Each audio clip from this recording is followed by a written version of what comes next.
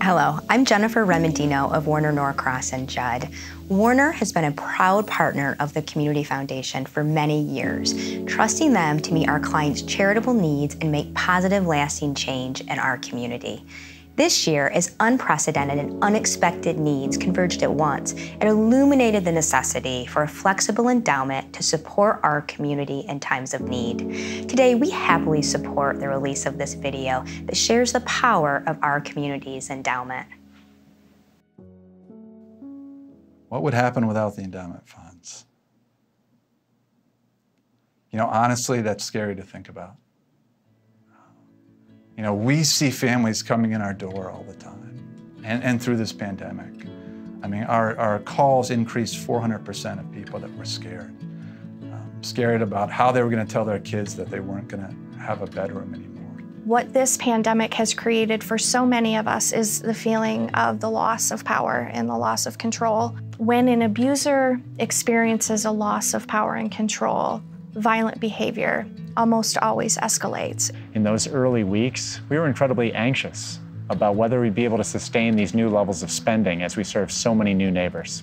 When COVID-19 happened, we went back to our homes and we were working off-site. But then with George Floyd's death, the community needed to heal.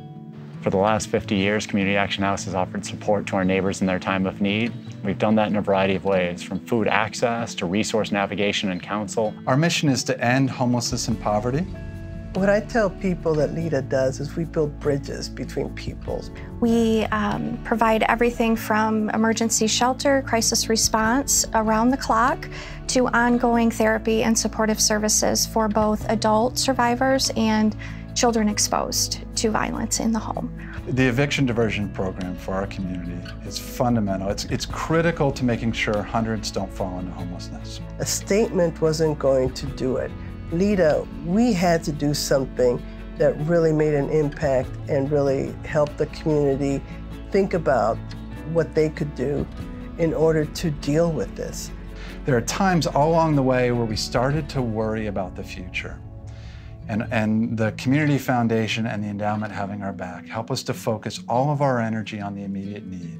It was amazing how quickly the foundation moved in order to focus in on not just the basic needs, which were really, really evident and really needed during the pandemic, but all of a sudden being able to pivot quickly and focus in on, oh my gosh, there's this racial injustice issue that everyone is trying to grapple with. The need for us to take a risk and expand services to in some cases, literally keep people alive throughout this pandemic was absolutely necessary. We were able to make decisions and set up alternative options for families literally within a week. With the foundation being able to reach out to LEDA and say, what are you able to do if you can dream and think about how you can extend your reach and the message, gave me a chance to focus on what needed to be done rather than how we were going to pay for it.